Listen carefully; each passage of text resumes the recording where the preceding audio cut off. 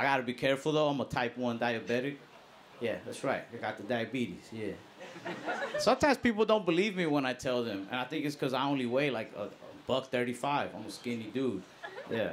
Hearing me say I have diabetes is like saying, like hearing a really ugly dude say he got herpes. You know what I mean? Like people just look at me like, you got it?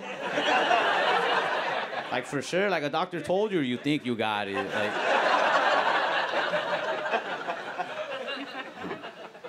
if you didn't like that joke, you're ugly.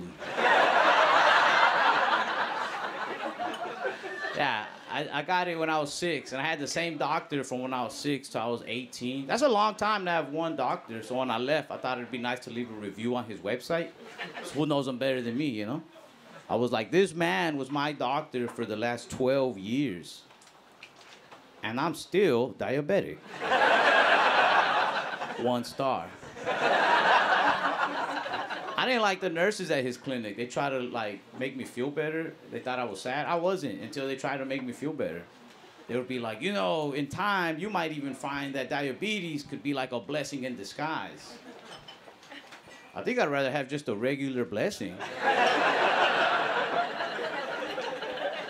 But believe it or not, I try to use that advice years later. My friends were trying to start a fight at a bar.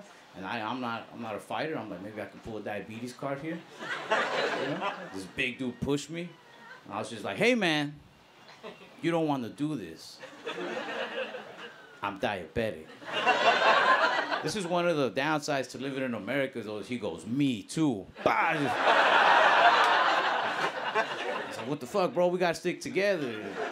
He was like, nah, 2 types walked in, 1 type's walking out.